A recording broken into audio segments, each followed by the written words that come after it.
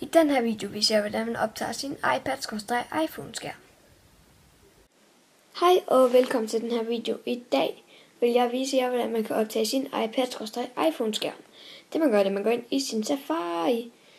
Så søger man på Emo for iOS. Så trykker man søg, eller hvad man nu synes. Så kommer man ind på den her hjemmeside, hvor der er en hel masse apps. Og med dem der kan man gøre alt muligt. Men den øverste her, der hedder SHOU eller sådan noget. Den skal I trykke get, installere. Og den skal ikke have nogen kode eller noget. Det er så smart. Så går I lige ud. Og så installerer den. Og når den så installerer, så bliver den færdig med det. Ja, det gør den jo. Og så når den er færdig med, så får man den der, som ligger hernede i højre hjørne.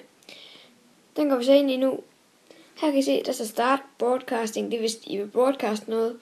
Og så er der start recording normalt, men nu står der så stop recording, fordi jeg er ligesom i gang med at optage.